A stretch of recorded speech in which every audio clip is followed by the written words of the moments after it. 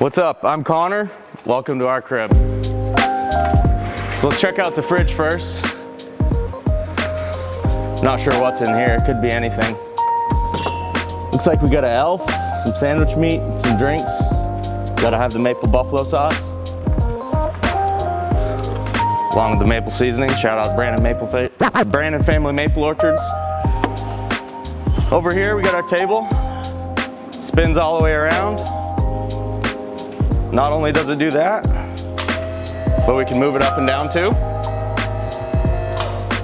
Got our clamps hanging out over here, so we can keep all the purge blocks when we're welding. Keep all the argon flowing behind there, keep everything nice and clean.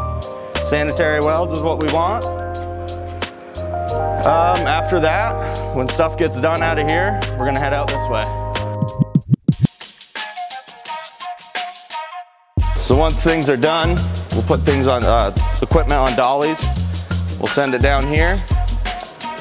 The step before it gets to me, this is the first step right here. It's gonna go into the laser.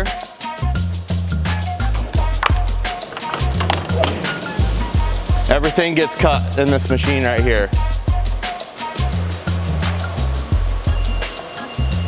It's a fiber optic laser.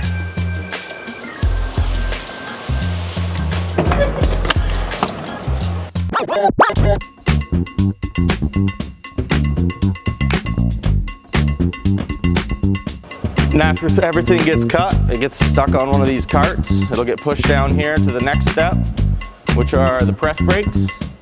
So this is where everything will get bent up. This is where everything really starts taking shape and looking like an evaporator or whatever else you're gonna purchase from us.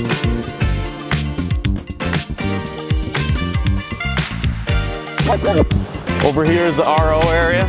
This is where all the ROs that are built at liter evaporator are assembled, put together. We test them. Everything's done right here.